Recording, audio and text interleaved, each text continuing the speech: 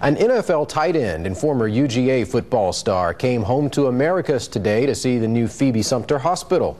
Leonard Pope got a tour and took pictures with employees. He was born at the old Sumter Regional Hospital. Hey, so was I, Leonard. Good company.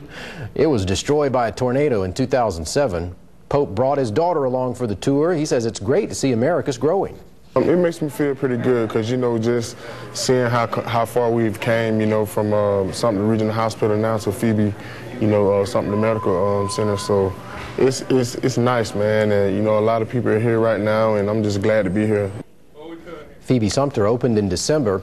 Pope partnered with the hospital to promote active lifestyles for children in the community.